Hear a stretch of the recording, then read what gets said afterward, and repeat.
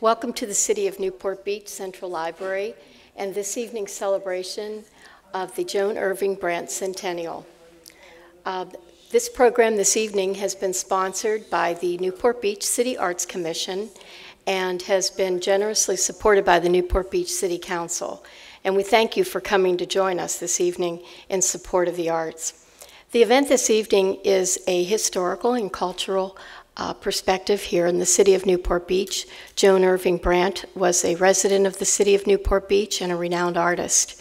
And you're here this evening to hear a perspective that is going to be offered by our distinguished speaker Jennifer Martinez-Wormser, and to learn more about Joan Irving Brandt and her life, her art, and her civic contributions here in the city of Newport Beach. So we thank you for joining us this evening. And before I turn this program over to Jennifer Martinez-Wormser, I'd like to tell you more about Jennifer. Jennifer is the Laguna College of Art and Design library director, and she's also the archivist for the Brandt collection. And everything that the family has left behind, she's been in charge of, and she's been sharing that with us over the last couple of years, and earlier provided us I think it was a wash with color, Rex Brandt, here in this room about 2 years ago in November. So this evening she is going to share her perspective of Joan Irving Brandt and her life and her work. And she's quite qualified to do that. She's been most recently provided with a very interesting award. It is the Society of California Archivists Sustained Service Award. So we're very proud of you, Jennifer, and give you a hand for that as well. So without further ado, I'd like to have you join me in welcoming Jennifer Martinez-Wormser.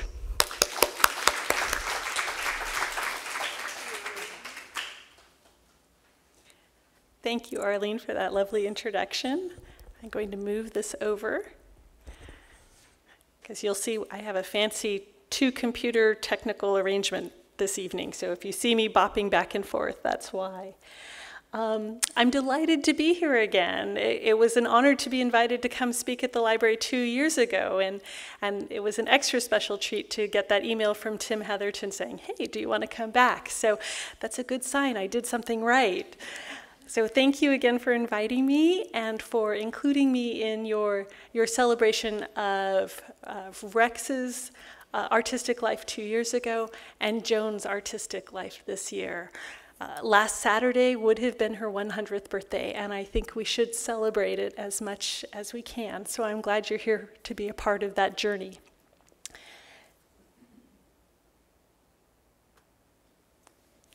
Let's see, I've got my clicker. Okay. So Joan Malik Irving was born in Riverside on March 12th, 1916. This photo was taken in 1948. And it's one of the earlier photos we have of her in the archives.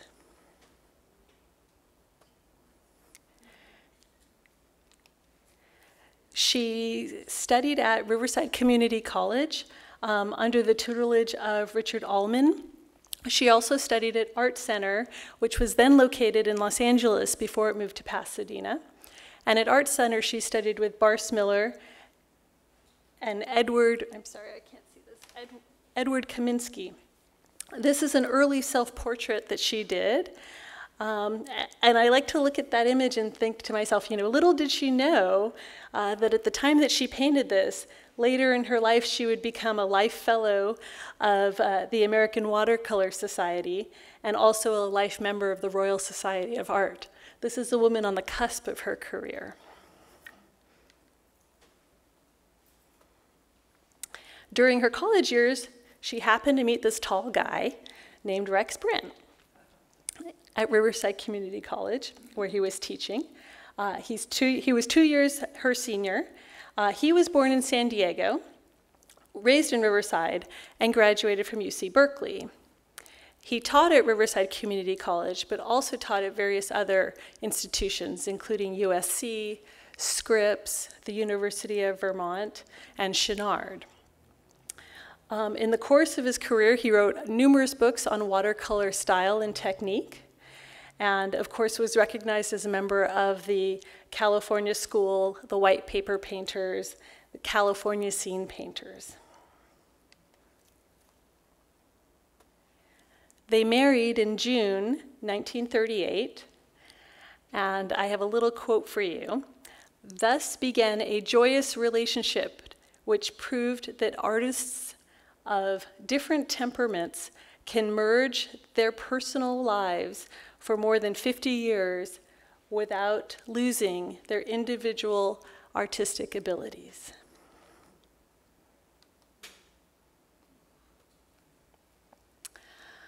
This is a painting by Joan that was created in 1937 called Bearskin Neck, Massachusetts, that is. It's a 15 by 23-inch watercolor on paper, and it was acquired by the Metropolitan Museum of Art in 1940. It had been placed on display in New York in a special exhibition called the Pacific Coast Watercolor Exhibition. And she was the youngest artist at the time to have a work acquired by the Metropolitan Museum of Art.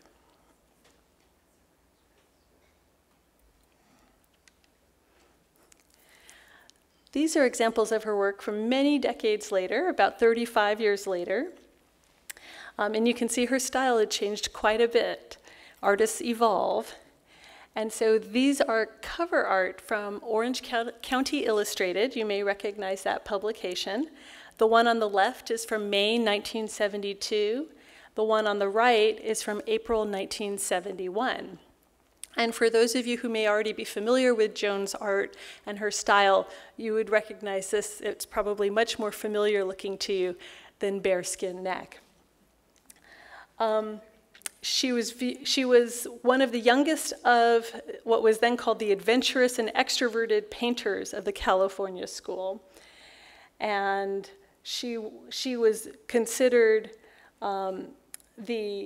I'm sorry, let me see if I can move this over. My notes are all on this page. And so she was recognized as the genre painter of that group. And she found meanings in the small but fundamental experiences of everyday life. And that's something I want you to look for as we explore her art today, those small but fundamental experiences of everyday life. Such as her friend Flo, sitting in the corner with the light, reading a book.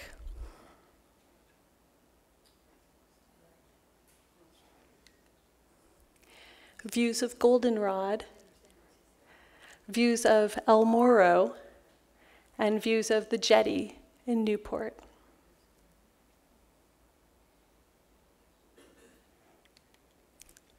A view of China House.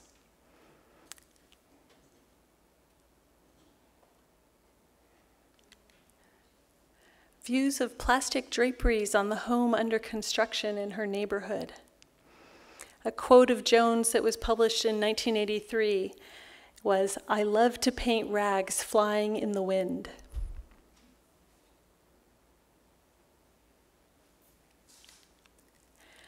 View of an ornament featuring the Balboa Pavilion and boats in Newport Harbor. Can I ask you a question? Yes. Can you go back? Sure.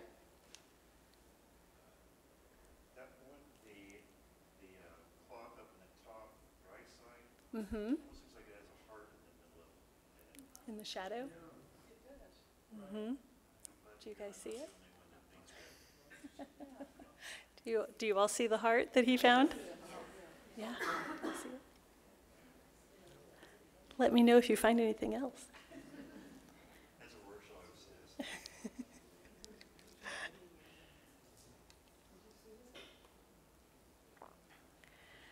This is prize castle number 19, one of the sandcastle building contests. And then when I wanted to show you, the next slide will show her sketch in her sketchbook of that very same image. So we have her sketch before she completed the painting. And then if we go back again, you'll see the finished painting.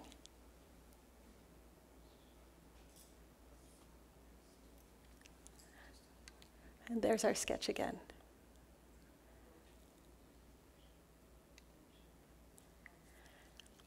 She loved nature. And one of her quotes was, "I take comfort in the feeling that nature is greater than man. By the use of my brush, I try to identify with it." This is a piece called Knob Island Toward Yellow Island from 1964. And again, it's from her sketchbooks in the archives. You can see that dividing line in the center of the volume.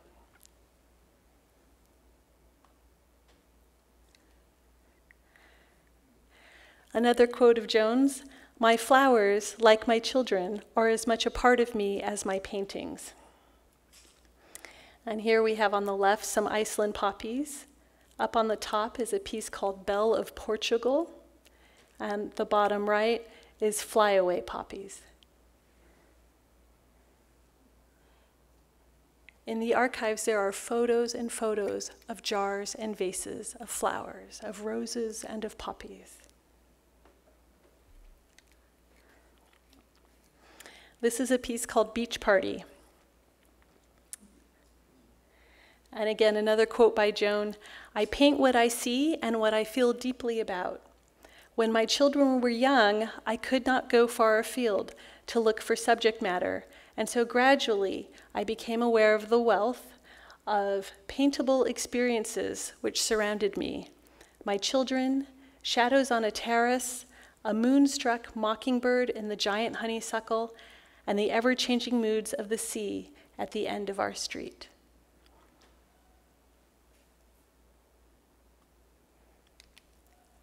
And again, children remained a constant theme in her work. Some of you may or may not know that she did sculpture as well. I was speaking with a woman before the talk who had a great story about a sculpture of Joan's. The one on the left is a sculpture of dancing girls from 1975. The top sketch of hers is from 1941. It's the earliest piece of hers that we have in the archives, of the child with the cradle. And then the lower right-hand one is a Christmas card by Joan. Yes? The sculptures on the left are out in the lobby. Oh, I wondered if they were the same ones. Yes. So the ones on the left are part of the exhibit out in the lobby, so I invite you to go take a closer look at them. And there's a photo in the archives of the inside of their house, and you see the three little sculptures on a shelf near what looks like the dining room table. Again, continuing with our theme of children, the larger piece on the left was actually a card for an exhibit of her work at Chalice Gallery in Laguna Beach in 1970. The piece is called Blue Bikini. And going back to that same 1983 article about Joan, published in American Artist magazine, there was a quote, "The sturdy little figure in blue bikini, graceful and perfectly balanced, was first sketched on the beach near Brandt's home. You can't see something like that without thinking about it," she says.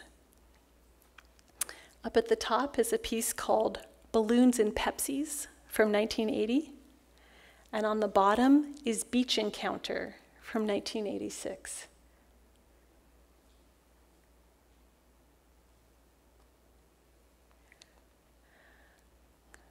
And she also sketched her loved ones in intimate moments. And like every mother or every wife, when you have a little bit of solace in a quiet house and a sleeping husband or a sleeping child, you know you're not supposed to wake them up, but you go over and you gaze at them anyways. And so on the left is a sketch of Rex called Night Watch from 1978. And on the right is a sketch of her granddaughter Mimi.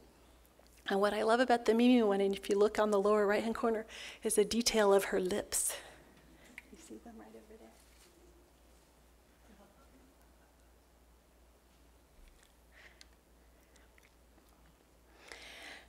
She was sent for Christmas a teddy bear named Gladly by her eldest daughter.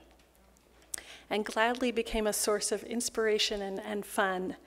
And so there are numerous drawings and sketches and photographs in the collection of Gladly. whom she decorated and dressed for different events. So this is one such sketch of Gladly. And eventually, she made a book. And the book was self-published in 1991, titled Gladly and His Friends. And it features the antics and various illustrations by Joan of Gladly Norman Bear and his friend Rabbit. This page, of course, shows them dressed for Halloween.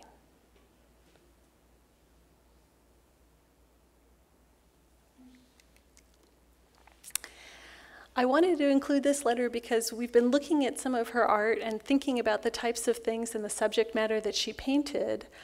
And she was known as Joan Irving as an artist. She maintained her identity with her maiden name throughout most of her career. But like all married women, there tends to be confusion from time to time about one's name and how one should be addressed. And you'll see, in 1954, she received a letter from the American Watercolor Society addressed to a Miss, M-I-S-S, Brandt. And she'd been married to Rex for about 20 years at that point, a little longer. Anyways, but this wonderful letter acknowledges that she is a new artist member of the organization. And it's very serious and very formal. And the largest paragraph in the center of it has very detailed explanations about what she is to do with the special blue and white ribbon that she must wear on her lapel that accompanies her status as a member of this august institution. Bearing in mind that as a busy woman who's an artist, a mother, a wife to an accomplished painter, she's living in a very busy household. And the fun of this is not so much the important, serious letter on the front, but the back, which has a note from her daughter, her second child, her younger daughter, Shelley, that says, "I have gone to Mary Kay's. Love, Shelley." And in the meantime, she's got some figures where she's been writing down some accounting and some other little notes. And it's interesting that the letter is a very valid and important professional letter, and then the realities of household life. Shelley went down the road to go play with Mary Kay.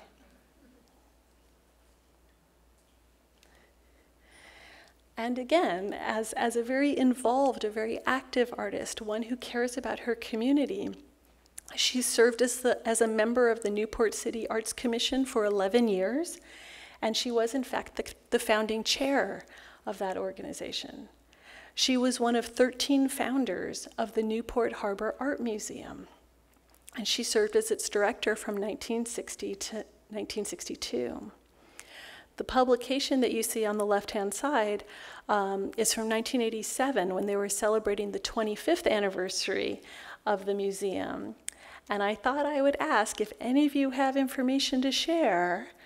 At that time, only 5 of the 13 founders were in that image. All we have in the archives is the cover. I don't have the article that tells me the names of the women. I've been able to find a list online of the women who were founding members, but as was apropos at the time, they're all listed by their husbands' names. So Mrs. Rex Brandt, Mrs. J. Stoddard.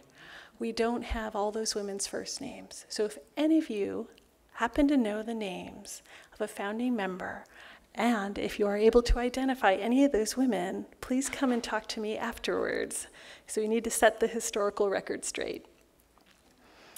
Again, another facet of her civic involvement, she created a tile mural for what was then the very new Newport Harborview Elementary School that was built in 1953.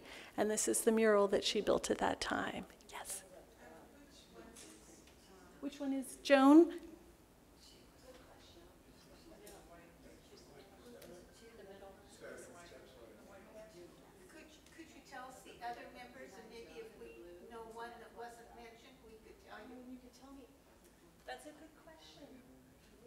I didn't bring the list of the other members. But again, I have a list of them, of course, by their husbands' names. But I'd be happy to share the list with you, and maybe you could help me, again, flesh them out a little bit. So we need some community information gathering.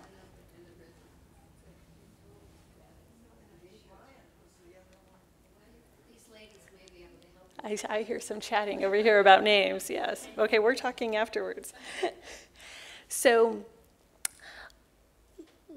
I think that Joan has a very interesting perspective with respect to her art. And if you think about someone who was busy making lunch and busy chasing around two little girls and busy helping to manage her husband with his painting endeavors, this is someone who had to paint and needed to be creative, and yet who also probably found herself looking out of the kitchen window a lot as she was washing dishes. And I think that a lot of her paintings show that type of view and that type of perspective. She's always looking out. And we're going to look at a couple together and just watch for that as we look at them. This is a view from her sketchbooks of Joni and Clark's garden, so her elder daughter and husband and their home up in Washington State. This is from the early 1990s. The next set of views, the one on the left is titled Lower Terrace, Rancho Taxco from 1964. And the one on the right is again back at the Scarborough home in the early 80s. But again, she's often looking out.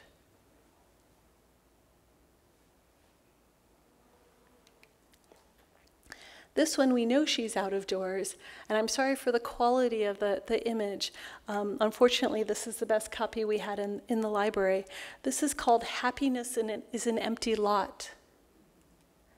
And again, she's outside looking toward the encroaching community.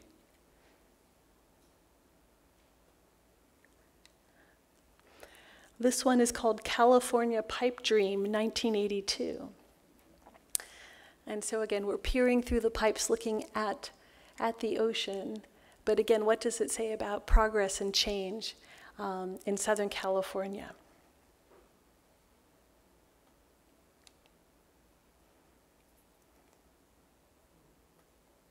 This one is West Wind, and I wish I had a date for you for this one.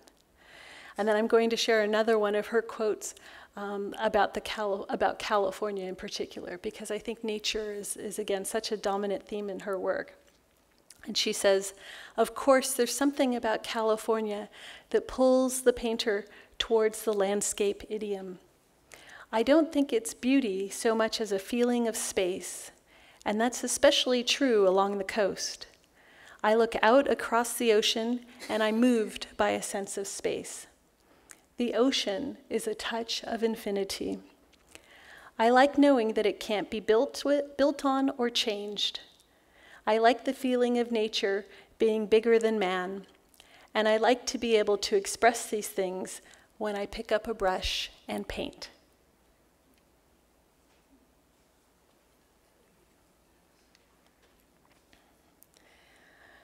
This is what I call the fence series.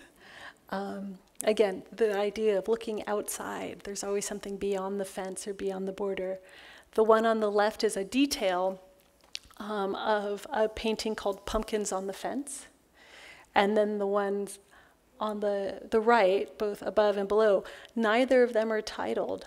But when I was looking at them a little more closely, they appear to be the same place with the trees behind them, different times of years. The fence is nearly identical.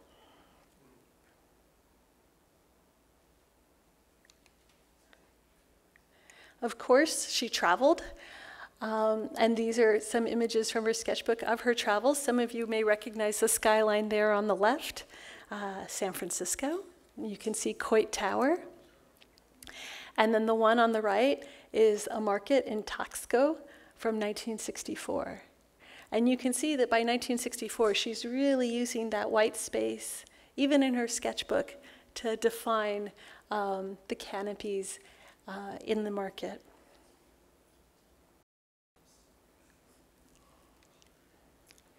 This is also from her sketchbooks, and this is the Sacramento River in 1972.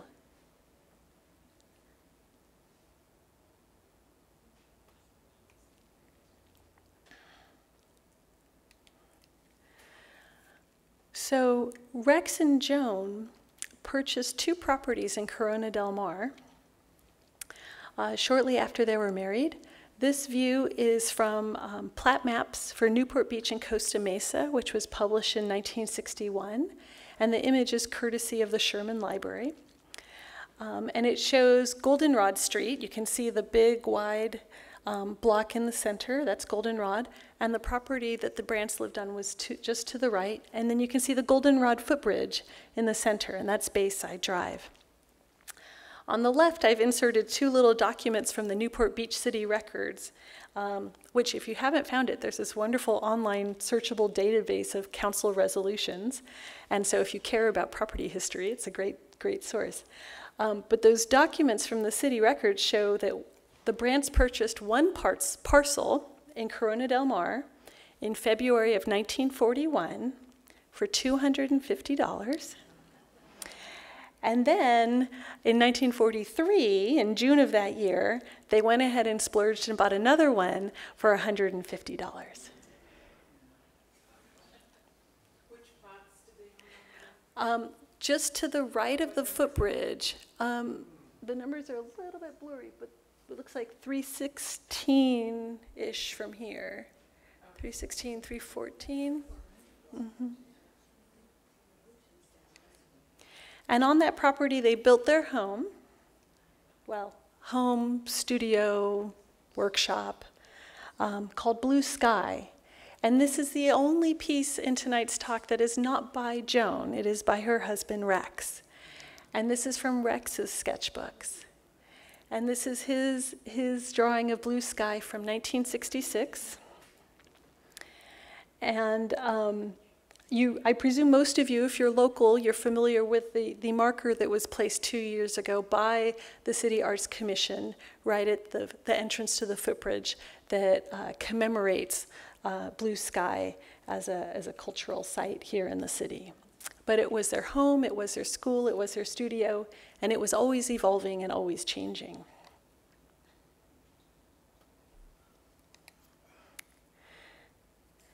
And so Joan had lots of corners and places to paint. And a lot of people, I think, are interested in how Joan and Rex operated together as 2 artists who were fundamentally working alongside each other and yet had their separate worlds and had very distinct and different styles. And in that interview from July 1983, Joan describes that. I think it was always of interest to so many people. There's a section of the interview where they first describe Blue Sky, and then they describe the 2 of them working. They have always loved the sea, they, meaning the Brandts, swimming and sailing. They bought property at Corona del Mar and built a rambling house they named Blue Skies. They made additions as needed to accommodate a growing family, with separate studios for an expanding workload as the demand for their pictures increased. To be married to a man as famous, talented, and personable as Rex Brandt offers a constant challenge. Irving, unassuming and a self-styled tomboy, has proved a marvel at juggling the obligations of home, children, Brandt's career, and her own active life as a practicing artist. But as she is also a woman with independent ideas. I hope I am not too influenced by Rex's work, says Irving. I must paint in complete isolation. Rex is analytical. I'm more personal. I'm a sporadic painter, compulsive, exclamation point. I have to be excited about a subject before I even start a painting.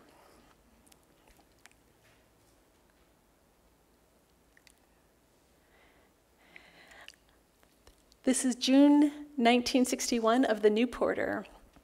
And the headline is, "The Brandt School Opens, the time has come for painting in Newport." And so the Brandts opened up their home every summer to teach aspiring and established artists for the Brandt painting workshops. Those workshops were initially created with fellow painter Phil Dyke in the early 1940s. And eventually, as Phil Dyke moved on to other things, Joan took on an even larger role, and she was co-director of the Brandt Painting Workshop from 1946 till 1985.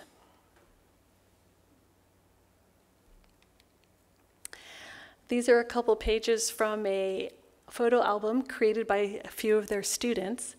The photo album was created in 1982, and this shows you a few views of the workshop and what it looked like. There's Joan, of course, on the left, holding the microphone, Rex behind her. You can see the works on the shelf behind. On the right, I think this is incredibly funny, the tag says, "In case Joan can't save it, ... and there she is giving instruction or help to someone. Notice the ambulance parked on the street behind them.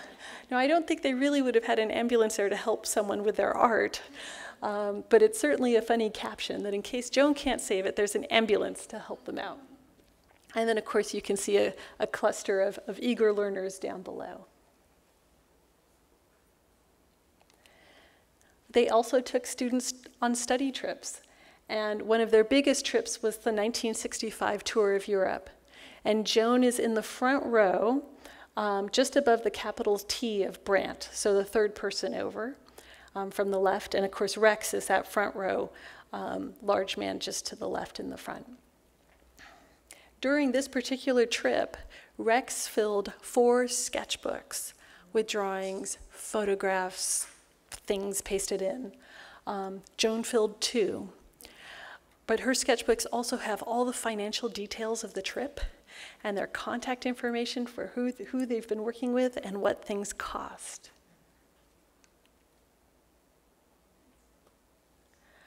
And these are a few examples of their trip. This is Joan's sketchbook, the castle at Tancarville.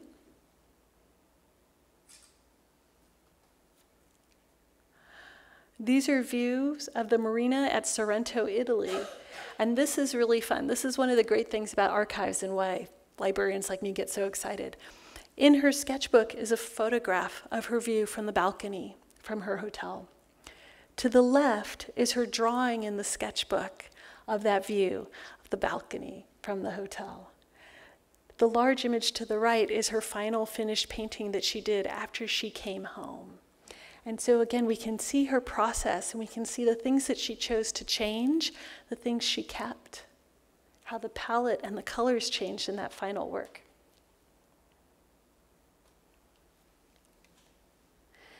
And here I've overlaid 2 sketchbooks, one which is Rex's and one which is Joan's, just to show you that their 2 works juxtaposed against each other. Because again, they're traveling together. This is Manarola. And Rex's is the larger image, most of which you see to the right. Joan's is the work to the left. And again, you can see their palettes are different, their style is different.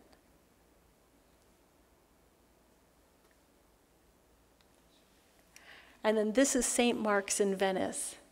Rex's on the left, and then overlaid is Joan's.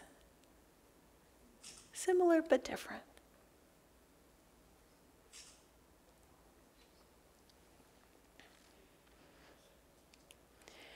And so in 2011, the daughters of Rex and Joan Brandt contacted us at the library at the Laguna College of Art and Design in Laguna Beach. And Rex had been a faculty member, an early faculty member for the college. He taught for us our very first year that we had classes in 1962, and then served on the board in the 70s for the school. And they were looking for a good home for the archives, and they really liked the idea that the papers of Rex and Joan could help benefit other students and other aspiring artists. And so I wanted to give you a little bit of background about the school and the type of work that our students do. Of course, we do plein air painting. Of course, we do watercolor. You see one of our watercolor classes there in the lower right-hand corner. We were founded in 1961, and as I said earlier, our first classes were offered in 1962. And it's still very much a traditional figurative school. We have fine art, drawing and painting, illustration, but we also offer degrees in animation, game art, and design and digital media. There's a strong sculpture program at the school. They've recently introduced a creative writing minor. And we're now at about 500 students, so we've grown quite a bit from our early years as a small community education program. And we grant both BFA and MFA degrees. The collection that they gave us features 80 sketchbooks created by Rex and Joan over 6 decades. So it's a really marvelous collection that shows their growth and development as artists. And when we're talking to artists who are in their early 20s, for them to become aware of this body of work and see it and be inspired is really exciting. And I can't tell you how many times we're trying not to eavesdrop in the library, but we hear them saying, "Oh, look at that one. Oh my goodness, how did he do that? How did she do that?"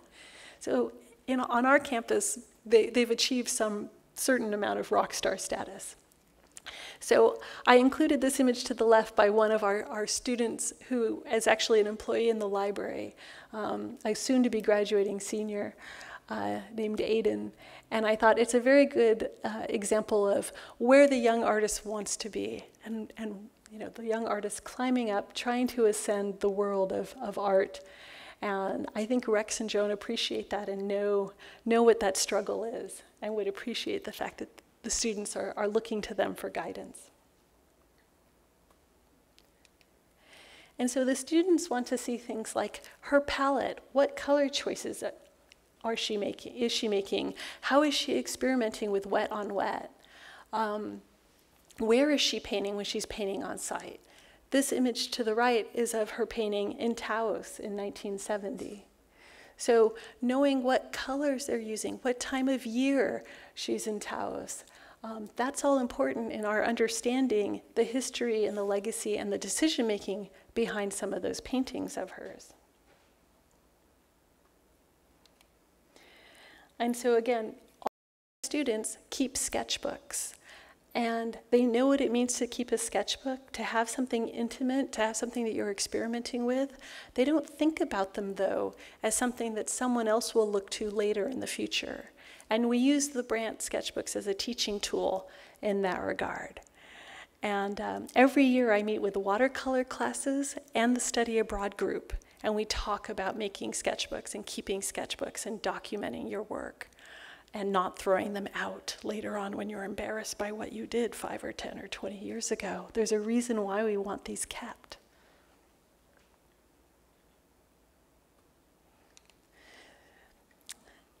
This is a photo of the Brandts from later in their lives, and you can see lined up behind them on that lower shelf, those are some of their sketchbooks.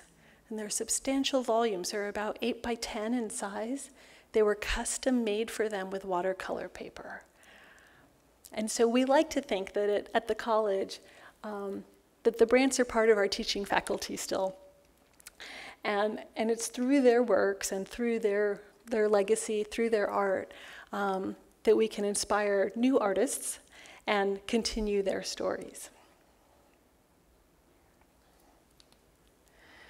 So I'm going to leave you with a parting quote of Joan's. And I'm also going to tell you that yesterday afternoon at the college, we celebrated her birthday with cake. And we're in the middle of midterms. So many students were very happy to have a good, forkful of sugar. But many of our students did not know who she was. And so one of our goals is to make sure that more people talk about Joan Irving, talk about her art, and her great contributions. So my challenge to you all is in the next few weeks, make sure you mention Joan, make sure you mention the exhibit here at the library. Come and see us down the road at Laguna College of Art and Design, where you can see some of her things as well. And let's make sure we keep her legacy alive by sharing her art and telling people about her great work.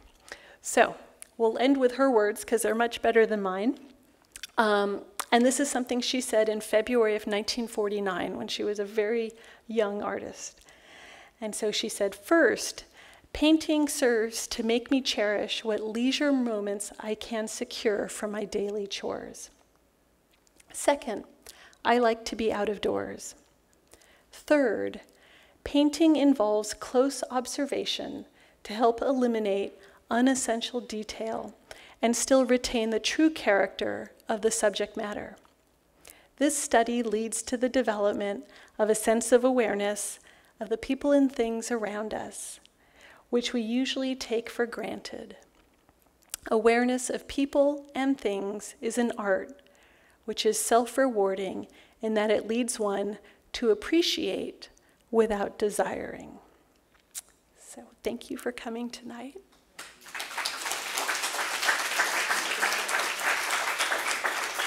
Do we have any questions, or do I have any people who have names of those women from that image? Yes. Do you have pieces of either Joan or Rex on display at the school all the time, somewhere? It's not on display all the time, but actually we have been putting together a small exhibit for Joan's centennial as well. Next week is spring break, and those final pieces will be done. My colleague Krista, who's here, has done a fantastic job with arranging Gladly and other beautiful things just so. So yes, I would say if you swing by the campus sometime after next week, we should have it, all the bows tied and the I's dotted, because we had a nice show for Rex and we want to acknowledge hers as well. I've seen that, and it was in the library there. There were quite a few pieces up, so that's what I meant. There always be something showing somewhere. Yes, we have most recently shown student work. So our exhibit for the fall semester and the first part of this semester were some wonderful handmade books that students were making. But we're planning on having a little show related to Joan up through the summer. So do come by in the next few months and take a look. And we'd be delighted to take other things out from the collection to share them with you. So I did bring some of my cards. So if you want to call and let me know you're coming, we know we can pull out additional items too. Yes? Do you have any written journals, like daily journals that they kept, or just art journals? There are some. They tend to be more calendars, so as opposed to a more diary narrative type of thing. So we know about appointments or who they had lunch with, and those tended to be more Rex rather than Joan. And especially in his later years, he was, I think, more meticulous about keeping a calendar. Just a quick question. Yes. About the children's book. Is it something Gladly. that they actually had published? Is it something that's still in print? Or? From what we can tell from the archives, it was a self-published spiral-bound book. But there is material that indicates that they were giving it away and quite possibly selling it. So we have a completed copy of it, as well as the manuscript versions and some of the original artwork for it. From what I can tell, I don't believe there was a larger commercial publishing house that issued it. But again, you're welcome to come and read the book, because and in fact, I think Gladly is on exhibit here in the library as well. I think it's in one of the cases.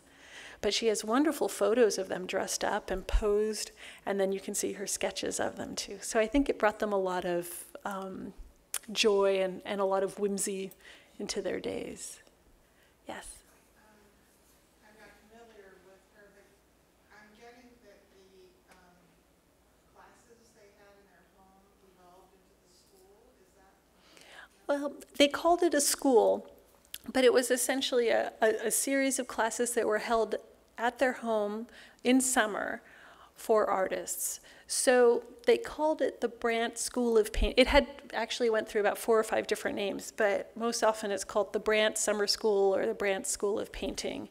So it wasn't a degree-granting institution. It was more like a series of workshops that they had put together for artists to come. And they would work out of their home, but then they would have spaces generally around the area in Corona Del Mar and Newport where they would go and paint in situ at different locations. And the students had different lessons. And then he taught, yes, he taught dedicated classes at the college in its early years. Mm-hmm. As far as the sketchbooks go, are they just on the shelf in the library, or are they locked up, or can anyone go and take a look? Anyone can come and see them, but they're not sitting on the public shelves. They're actually in an area that we call special collections because they are rare and one of a kind. But whenever anyone comes in and asks about them, We set you up at the table. We do ask that you use the white cotton gloves, which is very exciting for our students. They love the white gloves. And so you can come and look at them and just turn page after page and enjoy them. So we want people to see them and use them. We don't necessarily want them locked away, but for their own safety, we have to have them locked up during the day. But we're happy to pull them out.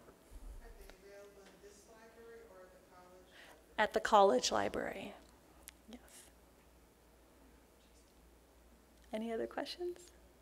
Okay, if you know any of those women in the photo, come and talk to me. Thank you.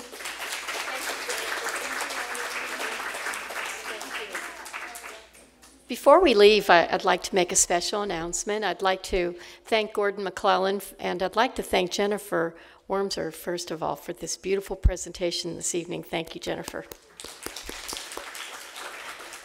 I'd also like to let you know that the exhibition was curated by author and historian Gordon McClellan, and that the collectors who so generously offered their works to be exhibited are Jan and Mark Hilbert. There's a Hilbert Museum of California Scene Painting now at Chapman University.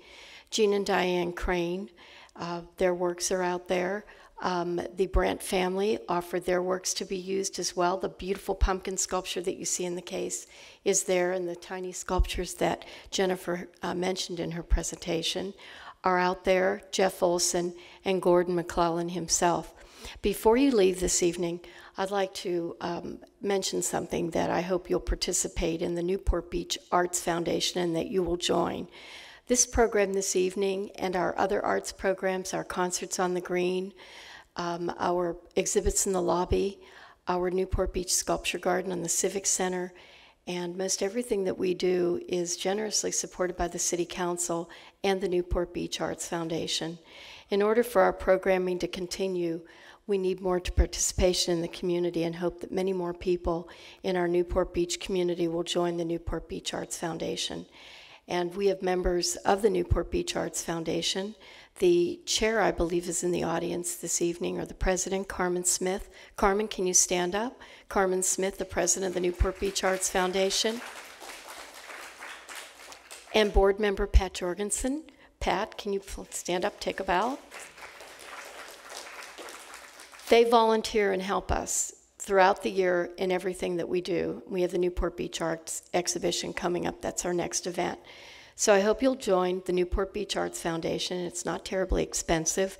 There are papers in the back of the room, and they'll help you with that. If you'd like to take it home, fill it out, and bring it back, that would be great. Most of all, I'd like to thank you. You're the unsung heroes who support the arts, and I thank you for coming to this evening and joining us for this special presentation. Thank you.